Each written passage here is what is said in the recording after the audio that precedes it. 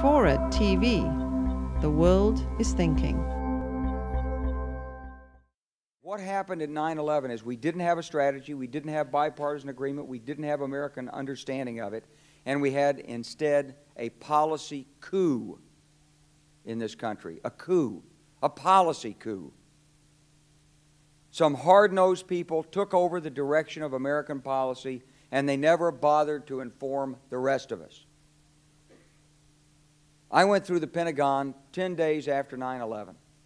I couldn't stay away from Mother Army. I went back there to see Don Rumsfeld. I'd worked for him as a White House fellow in the 1970s. All this is in the book. And I said, am I doing okay on CNN? He said, yeah, fine. He said, I'm thinking about it. He says, I read your book, and he said, this is a book that talks about the Kosovo campaign. And he said, I just want to tell you, he said, nobody's going to tell us where or when we can bomb. Nobody. He said, I'm thinking of calling this a floating coalition. What do you think about that? I said, well, sir, thanks for reading my book. And, he said, thanks, that's all the time I've got. Really. And I went downstairs. I was leaving the Pentagon, and an officer from the Joint Staff called me into his office and said, I want you to know, he said, sir, we're going to attack Iraq. And I said, why? He said, we don't know. He said, I said, well, did they tie Saddam to 9/11? He said, no. He said, but I guess they don't know what to do about terrorism, and so they think, but they can attack states, and they want to look strong, and so I guess they think if they take down a state, it will intimidate the terrorists. And you know, it's like that old saying, he said, if the only tool you have is a hammer, then every problem has to be a nail. Well, I walked out of there pretty upset, and then we attacked Afghanistan. I was pretty happy about that. We should have.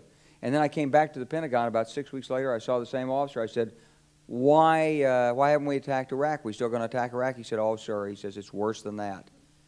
He said, he pulled up a piece of paper off his desk. He said, I just got this memo from the Secretary of Defense's office. It says we're going to attack and destroy the governments in 7 countries in 5 years. We're going to start with Iraq, and then we're going to move to Syria, Lebanon, Libya, Somalia, Sudan, and Iran. I said, 7 countries in 5 years. I said, is that a classified memo? He said, yes, sir. I said, well, don't show it to me. He was about to show it to me. He said, because I want to talk about it.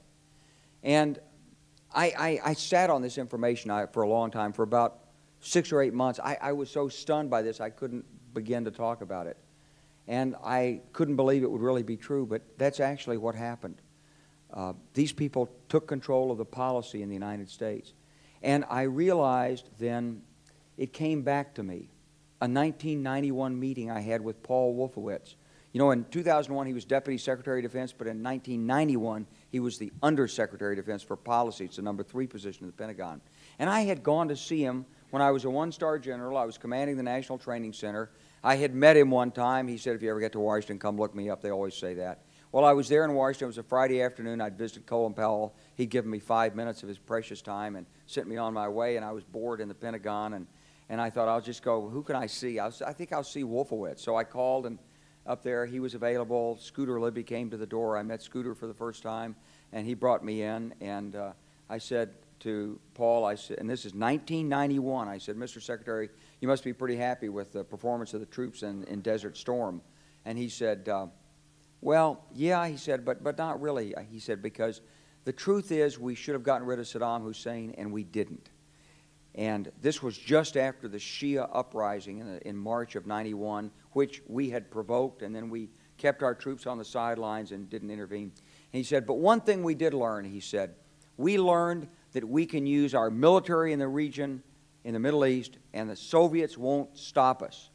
He said, and we've got about 5 or 10 years to clean up those old Soviet client regimes, Syria, Iran, Iraq, before the next great superpower comes on to challenge us.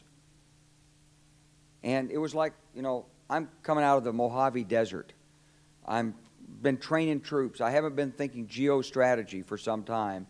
And suddenly a guy just sort of shoves this nugget at you. Well, you remember it. It was a pretty stunning thing. You mean the purpose of the military is to start wars and change governments. It's not to sort of deter conflict. We're going to invade countries, and you know, my mind was spinning. And I put that aside. It was like a nugget that you hold on to. This country was taken over by a group of people with a policy coup. Wolfowitz and Cheney and Rumsfeld, and you could name a half dozen other collaborators from the Project for a New American Century. They wanted us to destabilize the Middle East, turn it upside down, make it under our control. It went back to those comments in 1991. Now, did anybody ever tell you that? Was there a national dialogue on this? Did senators and congressmen stand up and denounce this plan? Was there a full-fledged American debate on it? Absolutely not. And there still isn't. And that's why we're failing in Iraq. Because Iran and Syria know about the plan. All you have to do is read the Weekly Standard and listen to Bill Kristol, and he blabbermouths it all over the world. Richard Pearl the same way. They could hardly wait to finish Iraq so they could move into Syria. It was like a laydown. Oh, our legions are going to go in there. This wasn't what the American people voted George Bush into office. Well, they didn't actually vote him into office, but it wasn't what many of the people who... It wasn't what he campaigned on. He campaigned on a humble foreign policy, the most arrogant foreign policy in American history. He campaigned on no peacekeeping, no nation building, and here he is with Afghanistan and Iraq. It's astonishing. So the root of the problem is not how many troops are in Iraq. Please believe me. Don't be mad, if you're a Democrat, at your Democratic congressman because they can't reduce the troops and frustrate the president. That's not the issue. And if you're a Republican, don't be mad at the Democrats because they're fussing with the troops.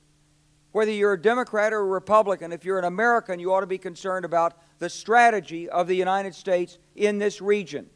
What is our aim? What is our purpose? Why are we there?